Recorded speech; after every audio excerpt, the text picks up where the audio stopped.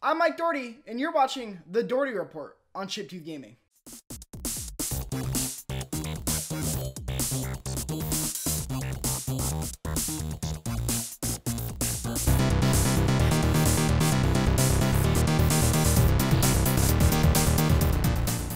What is up, players? Welcome to the Doherty Report, and we have a ton of news to cover today, so let's just jump into it. Something very big has happened in the gaming industry this week, and Christoph Balestra of Naughty Dog fame has left the developer. He says to the PlayStation Vlog that, quote, "I never thought I would be saying something so difficult so soon after 15 years here.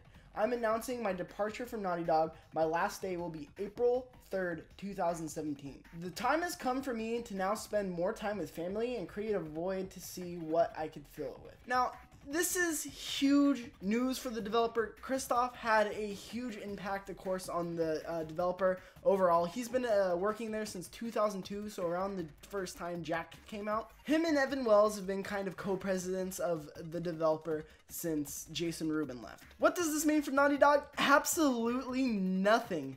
These guys know how to breed talent, and I'm sure this is going to be no different. When Jason Rubin left, they filled it with two awesome presidents, so I'm sure someone else is going to step up and take his place and is going to be just as good, because Naughty Dog has a way of just taking all this talent from the industry and putting it into their studio and just making phenomenal games. So don't worry if you're a Naughty Dog fan. I'm sure they will be fine. Remember a game called No Man's Sky?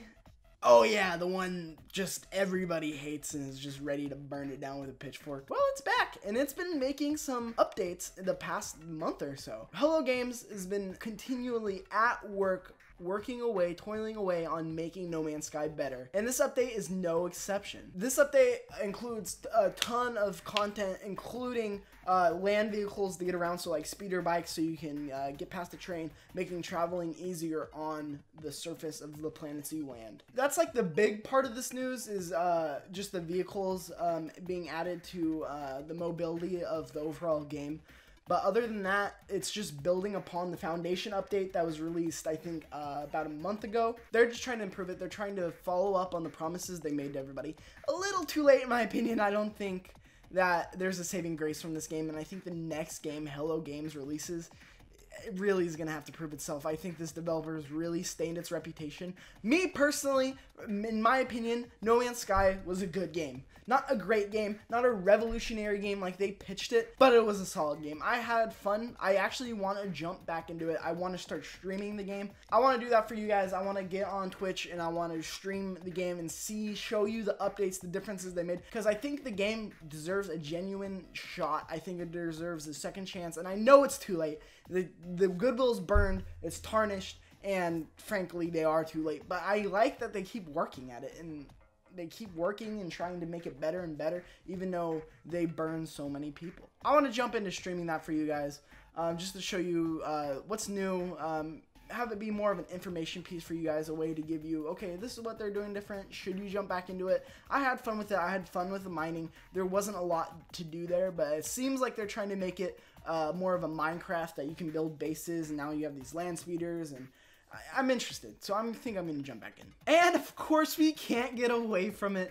In Nintendo news today, Nintendo puts out a statement saying, "At Nintendo, we take great pride in creating quality products that we want our consumers to have a positive experience with. It is common for any new innovative consumer technology for consumers to have questions, and Nintendo Switch is no exception. There are no widespread technical problems, and all issues are being handled promptly, including the reports regarding the left Joy-Con Bluetooth connection." Now, Nintendo is basically saying, there's no problem, this is fine, we're good. The left Joy-Con's just a few people having this issue, when in fact it's actually been reported by multiple media outlets and people now that's in the wild. Hey, this is an issue. One of my favorite people to follow on Twitter, Tyroot, he's actually reporting it's impossible to play Zelda. It's actually breaking the experience and is actually souring him on the experience. This is a real issue, and Nintendo's denying it, saying, oh, there's no issues. And this video... I don't feel well. Oh, Jesus.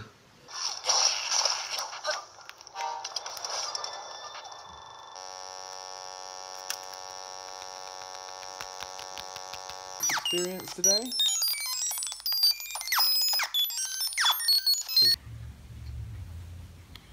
And immediately. Wow, that sucks. Jenkins, can I get some help with mine? So, there it goes, There right? you go. But yeah, did you match up the pluses? So you'll have the Did I? pluses Wait. matched on the front. So here's No, match look. the minuses, and you screwed it all up. I did. How did you manage to do that? I don't know. I It's tried a hard. Nintendo. It's a Nintendo product. I don't know how you could do that. Here, I got it. Do you got it? It went too far this way. Uh-oh. This thing is actually stuck on here. It went on super easy, honestly.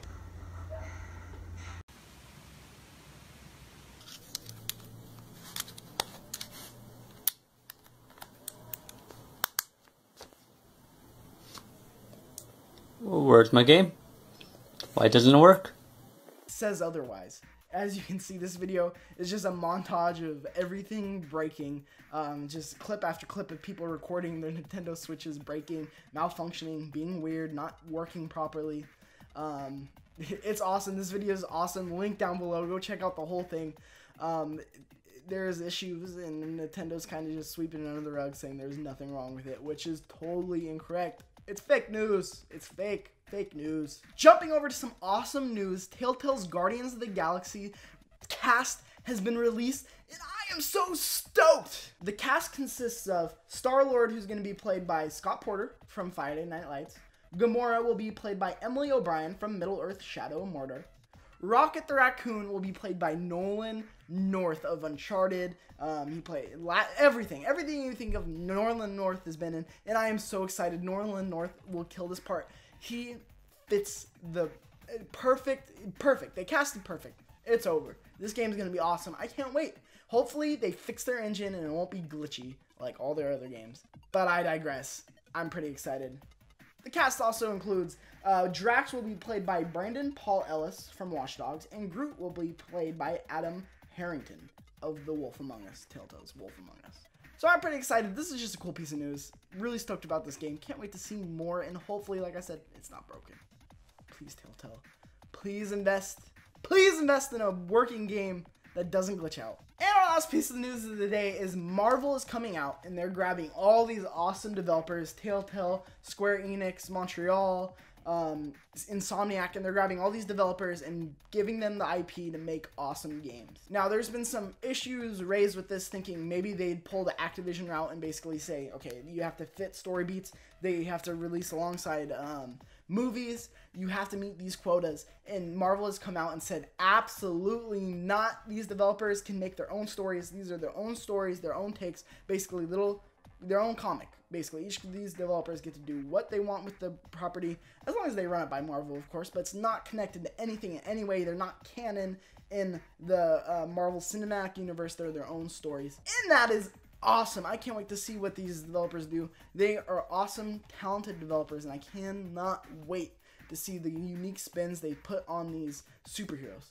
We're going to have awesome superhero games again, and that is mind-blowing to me. Because I remember back on the PS2 playing Spider-Man 2, of course.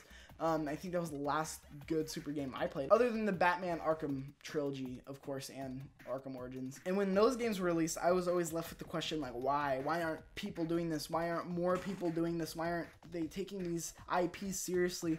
And the answer is Marvel's about to do it. And Marvel is about to go head-to-head with DC in the games media, in the game sphere now, and I cannot wait. And the answer is Marvel's jumping into the games media sphere again and gonna be killing it, because Insomniac, proven developer, Square Enix, proven developer, Telltale, proven developer. I cannot wait to see more and what more is released. And of course, in shameless plugs of the week, something totally not gaming related, I want to point it out. This shower prank series, I'm sure it's old, it's awesome. Go check it out. It's hilarious. This guy runs around at the beach. People go take their shower after they get out of the ocean. He goes and puts more shampoo in their hair and just keeps running by. He hangs over where the shower is and just keeps putting shampoo in their hair, and they can't get out. It's awesome. Please go watch it. It really makes my day. And of course, big news in my world, at least big news to me. Crash Bandicoot, the n.sane trilogy, PlayStation released more footage of it from the second Crash Bandicoot footage. So before, we got screenshots from Crash 2. This is gameplay from Crash 2, and it looks awesome. This is from the level Hang 8, all right here. Link down below as always. Same with the shampoo prank.